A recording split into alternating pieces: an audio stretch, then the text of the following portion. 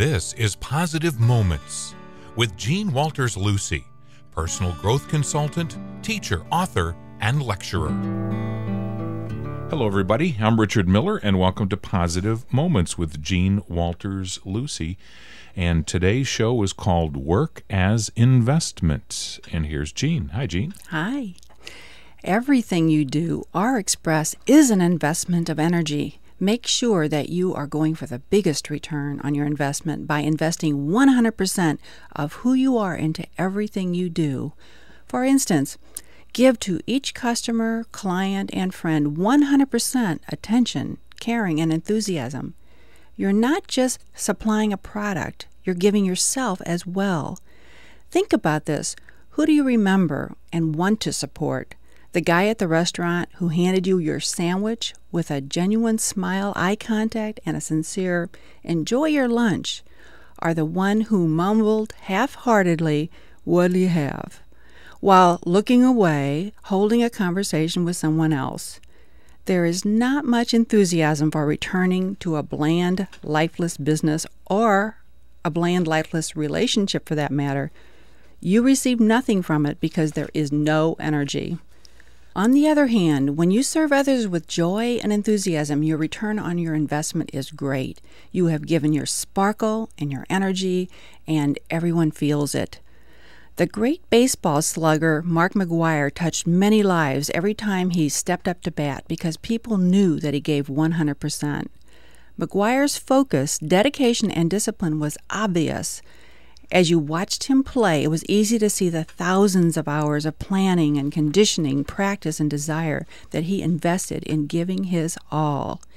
He also demonstrated humility and partnership by willingly sharing credit for all his successes with his teammates and his fans. Everyone has a Mark McGwire inside of him. You can access your Mark McGwire self by approaching your work with a plan and a positive attitude.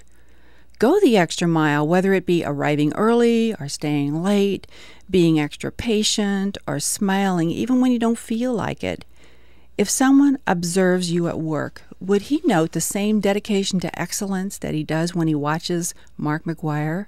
If not, what can you do to change that? This is Jean Walters Lucy, personal growth consultant. If you have comments or thoughts about this show, we would certainly love to hear from you. In fact, we want to hear from you. Please get in touch with me by emailing me from my website, which is spiritualtransformation.com, or call me at 314-991-8439. Also, Jean, listeners who may want to participate on the phone on the show, if they will go to your website and leave their daytime phone number, we will call them and arrange to be on the show. That would be a fun experience for us and them. Yes. And I'd love it. Well, Jean, let's get right down to things and go to our first caller. And today it is Susie. Susie, thank you for calling. How can I help you? Well, I have a question. I'm a mom of 2 children, and I'd like to encourage my children to give more to their schoolwork than they do right now at this time. They just basically do the bare minimum to just get by, and I was just wondering what your feedback would be to encourage them to. Yeah. Well, I do have 2 thoughts on that, and not necessarily, directed toward you, but sort of from in a broad way toward the whole audience. And that is, one, kids do respond to their model that they have in their home, and do they see their parents giving 100% and really going at their work in passion, or it's like, oh, now I have to vacuum the rug and now I have to do the laundry. Because when they see this passionless model, then they end up feeling like everything is a have to, and it's heavy and golly gee, not very much fun. So that's one thought.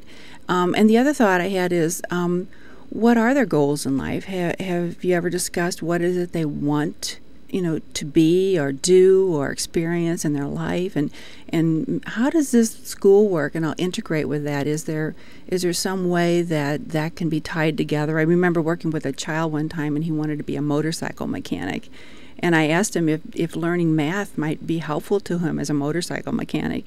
And he thought about it, and he said, yeah, I guess so. I said, well, you are going to be collecting money, right? He said, yeah. I said, so maybe adding and subtracting would be a good thing to do, huh? Yeah. So anyway, I'm wondering, have you thought of it from those points of view? Well, my son, he's basically looked at me like, why do I have to decide now?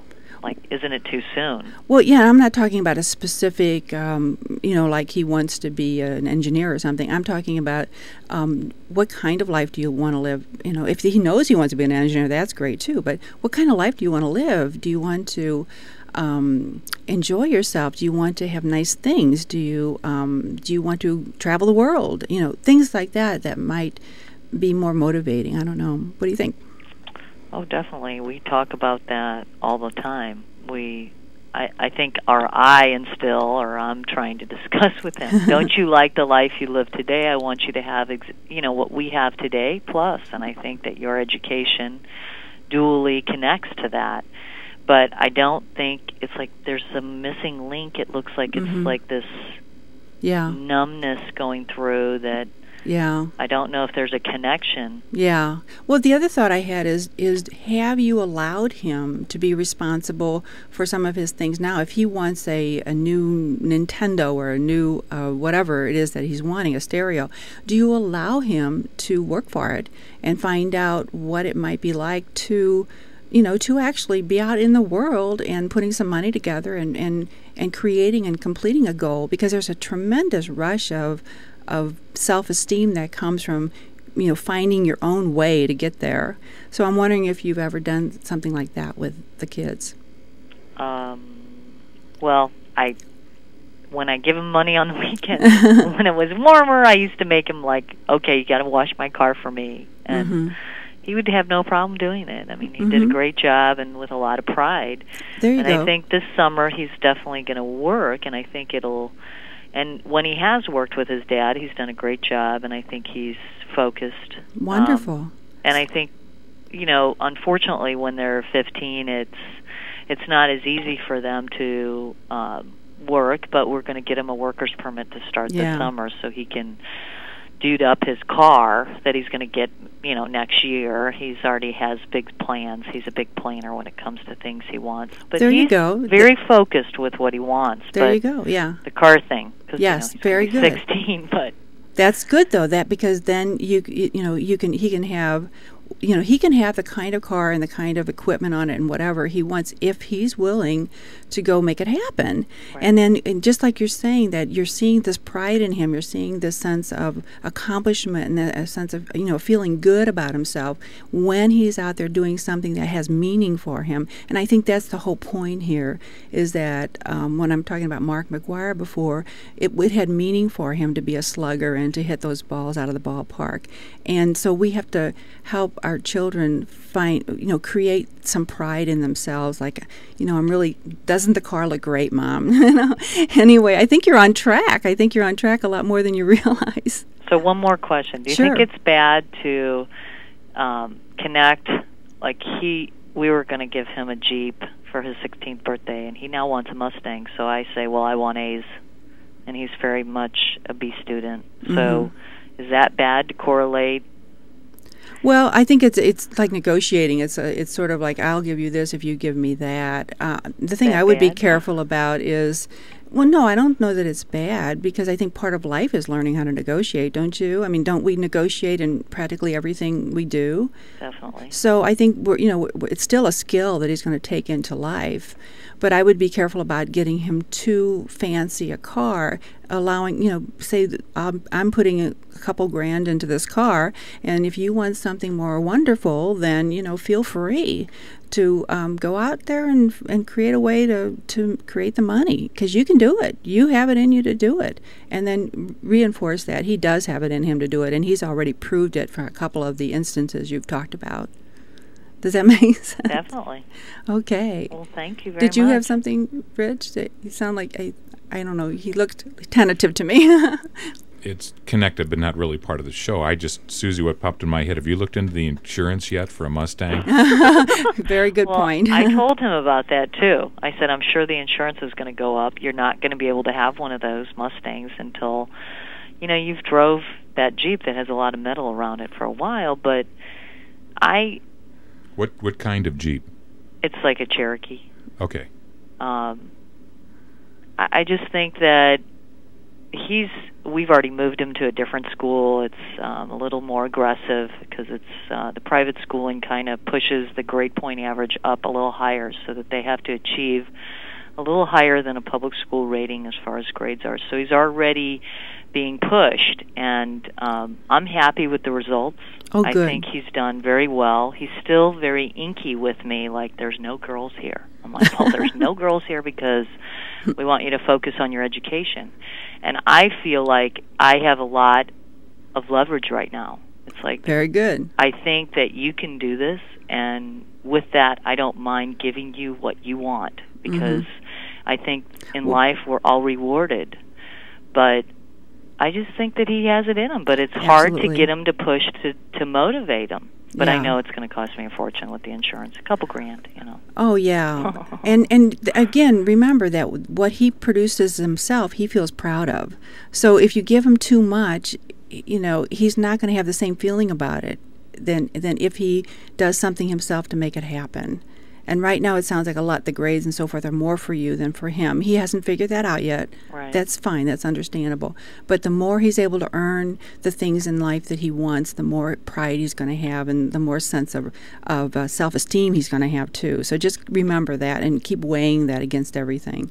Okay? Okay. Thank you so much. I really appreciate you calling. Thank you. All right. Have a good day. You too. Bye. Thank you. You know, Gene, with a teenage son, it's probably a little late to start, but for those listeners that have younger children, especially preschool children, the very first place to start, if you want them to pay attention to their schoolwork and their education, is to be careful the atmosphere that you present. In other words, you need to promote love of education and the fact that school can actually, it's not a fun fest all the time, but that it's not something, oh, you gotta do it. It's like, take your medicine. It's good for you. It's got to. Well, hey, school can be cool. There's some good things to learn. You'll be you know. Well, and I think again, the model of the kids is the parents. And do they read? Do they watch educational TV?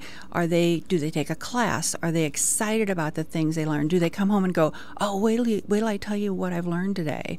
You know, I think it would be really neat to go around the table at night and say, well, what did you learn from today? What was your great gift from today? That would be a wonderful way to start instilling this seed idea here that we can learn something every day, and it can be a very exciting trip.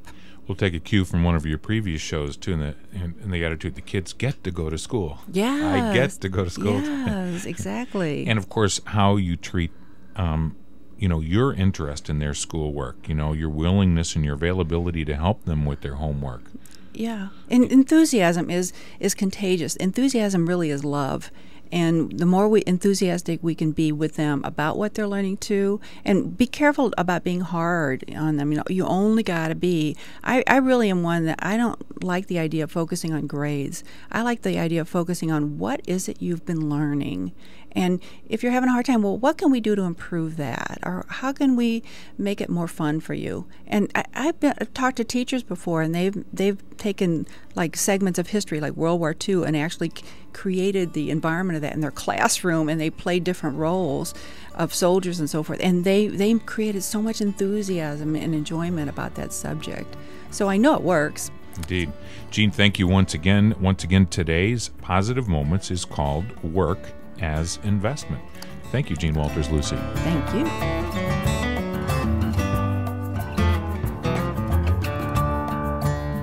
This has been Positive Moments with Gene Walters Lucy, personal growth consultant, teacher, author, and lecturer.